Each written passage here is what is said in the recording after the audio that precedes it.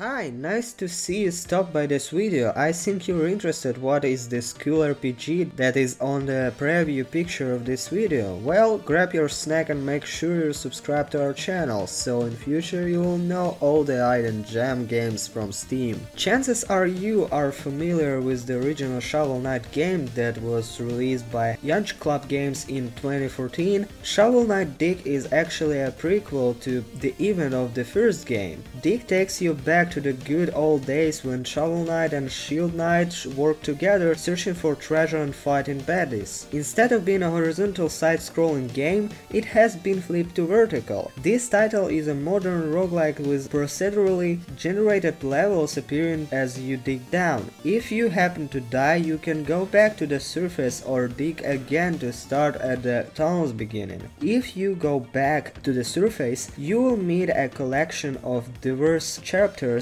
that are just silly or will help you on your journey. They sell you valuable upgrades or items you can use on your runs. On the surface you will find a leaderboard that lets you enter daily or weekly online competitions. You submit your highest score for the number of gems you retrieved during your run. The gems you recover aren't just for show, they are also used as currency to purchase items from the merchants you find on the surface or down in the ground as you tunnel. You can also spend gems at the Boto wagon that lets you select the items you want to have unlocked so that they can appear when digging down in the tunnel. On the surface, Shovel Knight also discovers the grave of Master Argus. Inscribed on the headstone is a message carved saying that if you are good with the shovel blade and complete these tasks, he will impact vast knowledge. These tasks will teach you new techniques to perform with the shovel blade that will be incredibly helpful during your journey to find a drill knight. Each run can last as short as possible of minutes to a few hours, depending on the paths you take and how well you do against the enemies blocking your way. Sometimes you will have to choose between two roads you can take. One looks more manageable than the other,